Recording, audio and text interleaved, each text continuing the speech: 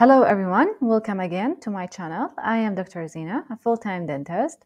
You have selected this video because you want to learn about the angles classification of malocclusion. But before we continue, make sure to press the subscribe button down below because it would really help me to do more and more videos. Starting with the normal occlusion, in which the mesobuccal cusp of the upper first molar is sitting on the buccal groove of the lower first molar. It is called normal occlusion because the teeth are in normal alignment, not like the class 1 malocclusion.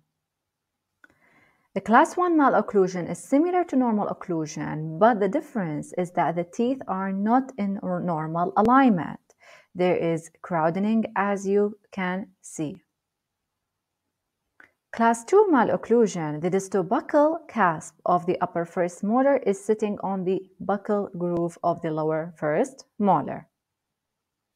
Lastly, in class 3 malocclusion, the mesobuccal cusp of upper first molar is sitting between the lower first and second molar, so in between.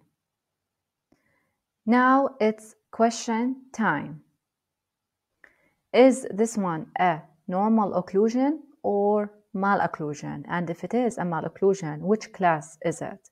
Comment down below if you know the answer. To decide whether it is an occlusion or malocclusion, look at the first molar, the upper first molar. As you can see, the distobuccal cusp of the upper first molar is lying on the buccal groove of the lower first molar. So this is a class 2 malocclusion, class 2 malocclusion.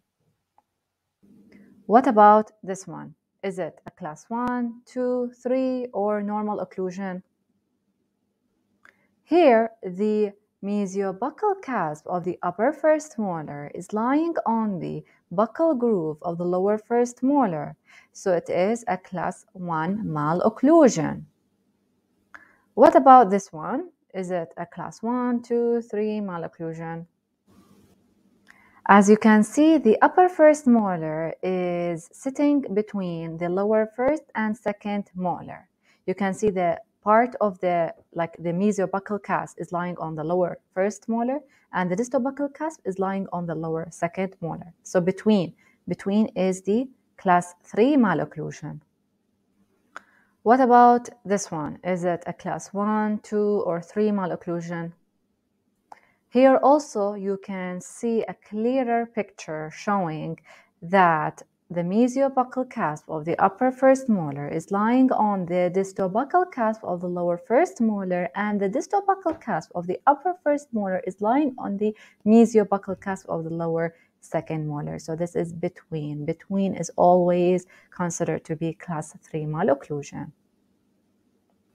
What about this one? Is it a class 1, 2, or 3 malocclusion? It is also a class 3 malocclusion, and now you know the reason why is it a class 3. Lastly, what is this? Is it a class 1, 2, or 3 malocclusion? Now here, the mesobuccal cusp of the upper first molar is lying on the buccal groove of the lower first molar, so definitely it will be a class 1 malocclusion.